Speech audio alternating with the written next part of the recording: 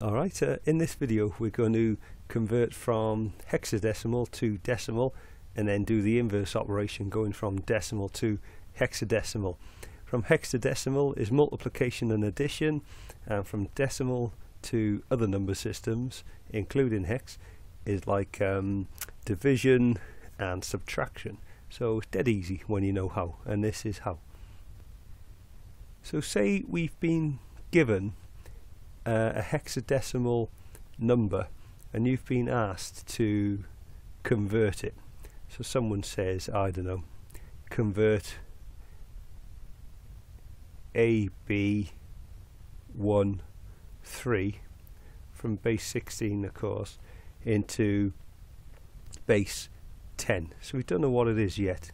All you need to do is realise, the same with any number system, the rightmost digit, which is the digit on the right, is always the units, and that's where you start. So we've got 4 bits.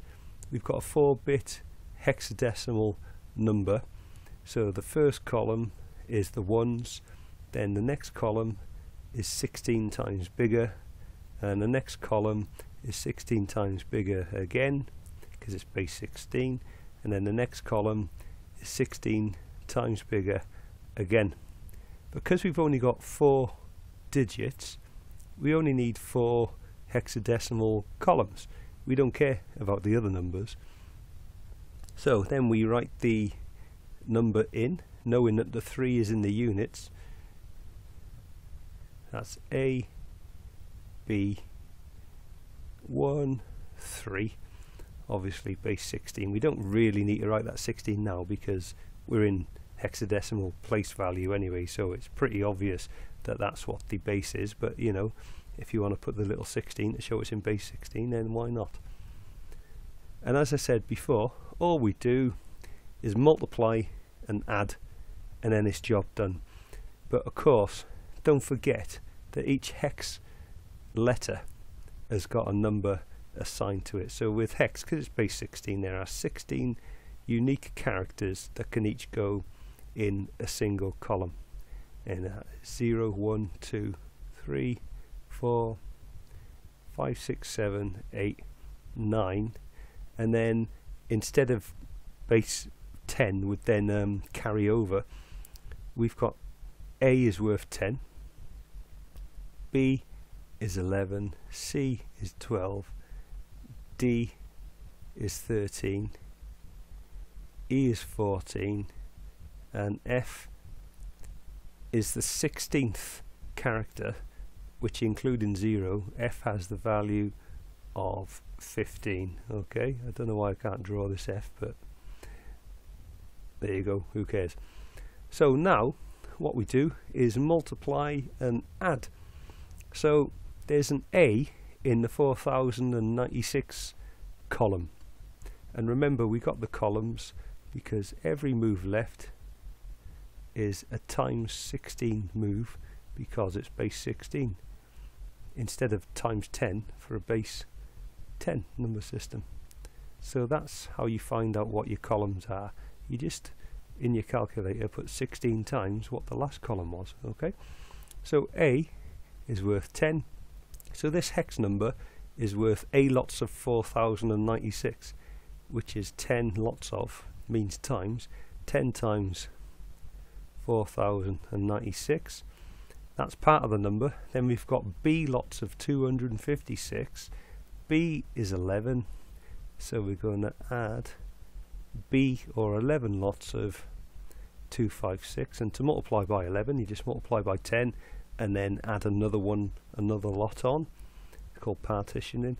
And then we've got 1 lot of 16, so it's plus 1 times 16, and last but not least, well it is least actually because it's the least significant bit, so there you go, it is last and it is least, 3 lots of 1, 3 times 1, and then you find all these products and then you sum them. So the sum of products is going to be equal to 43,795. So the process was right. I just mucked it up when I used the calculator, but that doesn't matter. All of this is right. and it just shows us that how we can use our base n on the calculator, which is pretty cool. So that is how we go from hexadecimal to decimal. You multiply, there's your multiplies, and there's your add. So it's a sum of products. You multiply this digit by what the column's worth, and remember, after 9 it turns into letters, so A to F is 10 to 15 respectively. Multiply and add. We can all do that, even if we do it wrong like I did, but you know, I'll save face on the next bit. So we just did hex to decimal, or base 16 to base 10. Now we're going to do base 10 to base 16. So we're going to do the inverse operation. This is, I don't know, maybe a tiny bit harder, but it's not much harder. With hex to decimal, you multiply and add. With decimal to hex, you divide and subtract. So, you know, it's only add, multiply, subtract, and divide. Big deal. So let's think of a number in decimal that we're going to convert. So let's say 2000. 2000 in base 10 is what in base 16? Well, as ever, we need to decide how many columns we need. You're given the columns when you go from hex to decimal, or from any number system to decimal. You're shown how many columns you need, because that's how long the number is. But we don't know what bit length we need for our hex number. So let's just start with the units and compare 2000 to that. So there's the ones, it's definitely bigger than that.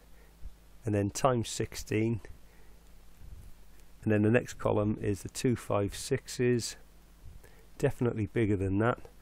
The next column is 16 times that, which is 4,000, sorry, and 96. But we've only got 2000 here, so we would have to put a 0 there.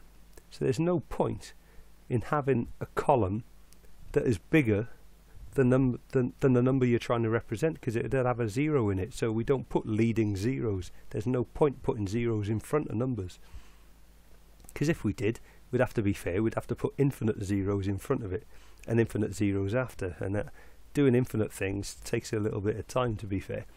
So like we said, to go from decimal to hex, step 1 is divide by the largest column that you have, the largest one that you need. So it's going to be 2000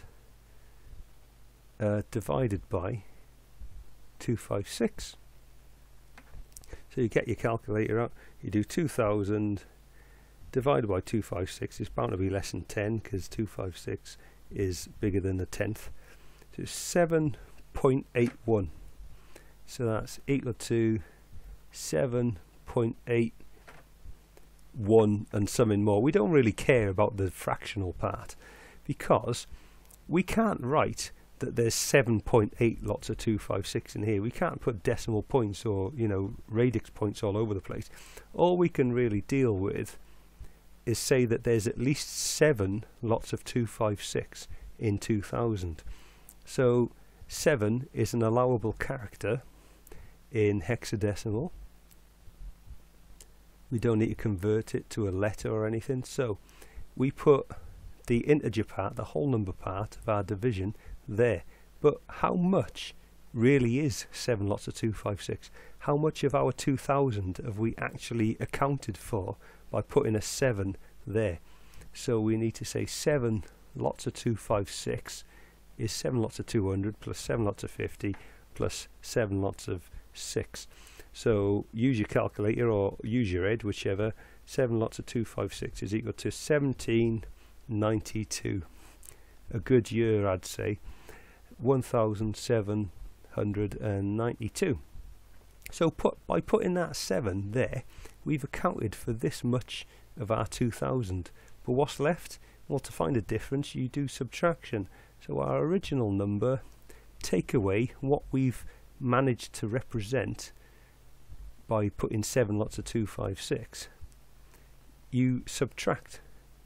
So you could either say 1792 take away 2000 and then change the sign, or 2000 take away 1792 is 208.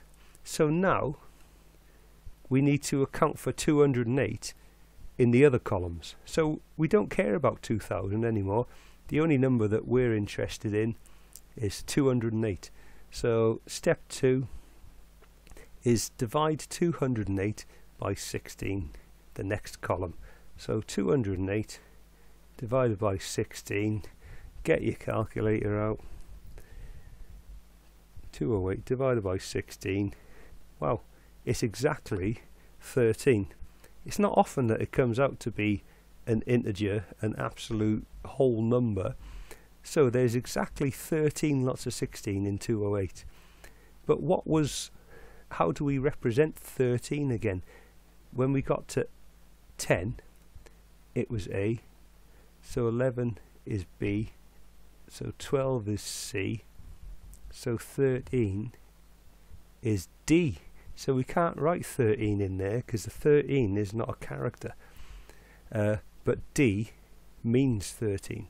So we put a D in there. That means 13 lots of 16, which makes up the 208, which was what was left over when we took 1792 away from 2000. And the 1792 was made up from 7 lots of 256s. So we've actually finished now. There's no remainder at all, because this was an integer. It didn't have a fractional part. If it did, we'd have to put the remainder in the units column. But we've exactly put 2000. 2000 is definitely worth 7 lots of 256 added to 13, or D lots of 16. So there's no remainder, so we put a 0 there. So let's check our answer. You go mode base n, which is 4, and click on, if we're in decimal, our number was 2000. I usually press equals just to get it there, and then press hex 7D0, 70. Wicked, we got it right. We always get it right, don't we, apart from, you know, when we get it wrong. So hopefully this has helped us to understand how to convert from both hex to decimal and decimal to hex. If you go from hex to decimal, you multiply and add. If you go from decimal to hex, you divide and subtract. It's dead easy, really. Any questions or comments, just leave them on the bottom, and we'll go on to octal next, which is like decimal if you're missing 2 thumbs. And thanks for watching. Alright, cheers.